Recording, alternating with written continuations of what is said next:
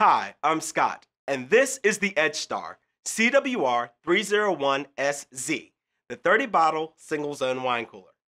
Now, this wine cooler has a stylish black cabinet finish with a front exhaust, which means it can be used as a built-in or freestanding unit. The unit has a glass door that is trimmed in stainless steel. The door does have a stylish black dot tint and a security lock.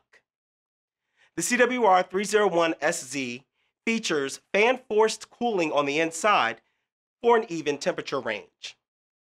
Now, this powerful compressor cooling does have a temperature range of 40 to 65 degrees, which means you can keep both reds and whites in this wine cooler.